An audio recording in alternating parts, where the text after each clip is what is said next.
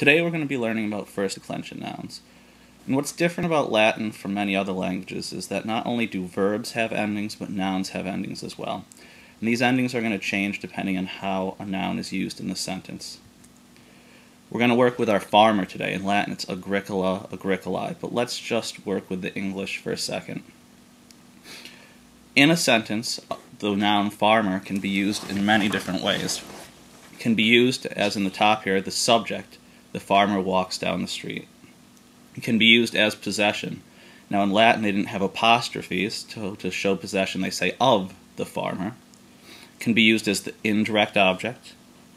The messenger delivered a letter to the farmer. He's receiving the letter, which is the direct object.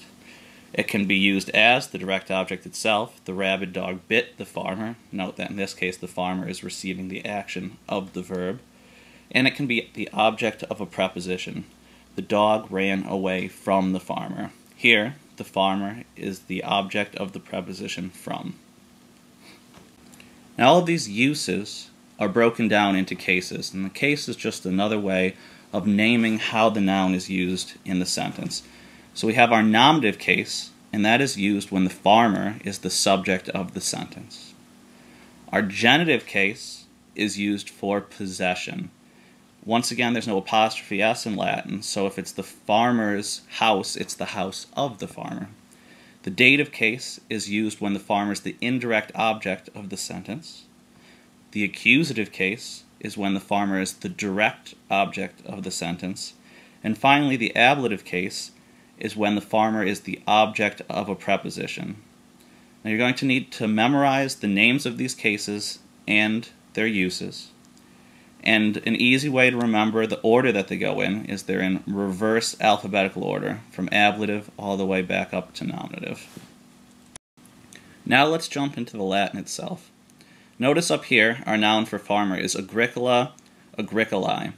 When you're given a noun in Latin, you'll always be given two forms. The nominative case, in the singular, agricola, which means the farmer as the subject, and the genitive case, agricolae, which is of the farmer.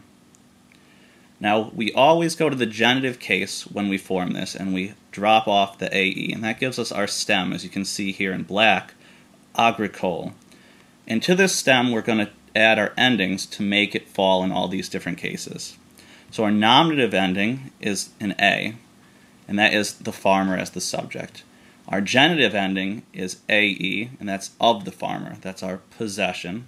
Our dative ending, also AE, and that shows the indirect object, to or for the farmer.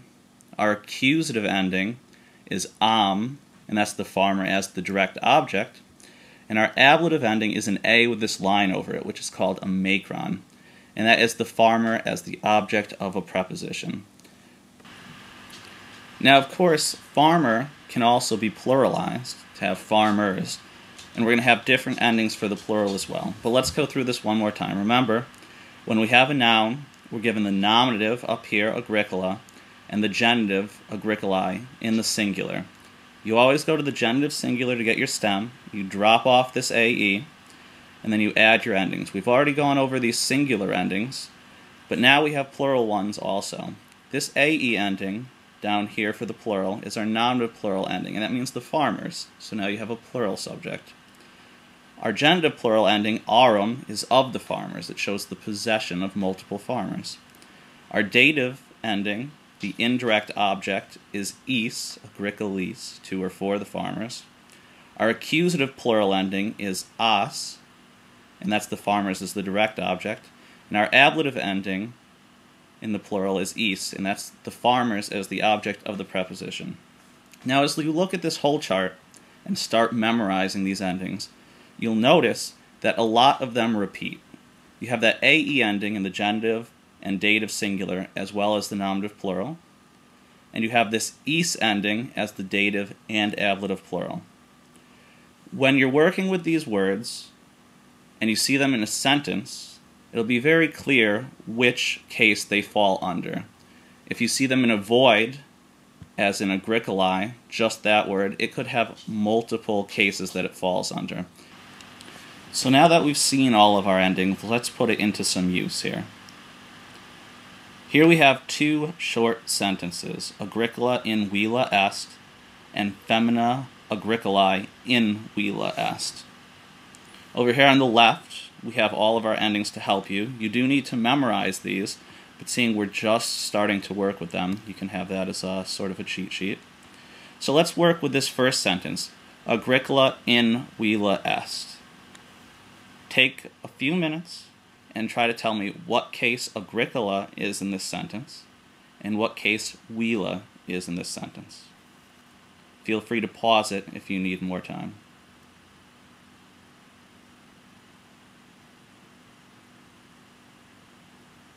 Alright, now let's review. Note that in this first sentence we have the verb est, which we've already learned, and that is a singular verb. When we have a singular verb, we need a singular subject, and that a ending on Agricola can only be one thing in the singular, and that is the nominative. We also have villa in this sentence. The ending is a dead giveaway because that a with a macron over it can only be one case, and if you said ablative singular, you were correct. Also note that the preposition that villa is the object of is in the farmhouse. Alright, now let's work with our second sentence. Femina Agricolae in villa est. I want you to tell me what case and number Agricolae is. Now remember, this AE ending, as you can see on the left, has three choices. So try to figure out which one makes best sense in a sentence. I'll give you a couple seconds to think it through. Once again, feel free to pause it if you need more time. Alright, so if we look over on our left, that AE ending can be the genitive singular, the dative singular, and the nominative plural. We go to our verb once again in the sentence, which is est. So that rules out it being nominative plural. Is a singular verb, and so therefore you need a singular subject. You cannot have a plural subject. That leaves us with our genitive and dative singular up here. So let's read the sentence. Femina Agricolae in villa est. The wife of the farmer is in the farmhouse, or the wife to the farmer is in the farmhouse. Which one of these makes more sense? If you said that the genitive of the farmer makes more sense, you are correct. The wife of the farmer is in the farmhouse is how this sentence should read. That concludes our lesson on the first declension, but let's talk about what our takeaways from this lesson are. There are two very important things that you need to memorize, and the first is the names of your cases and their uses, which are on the left here.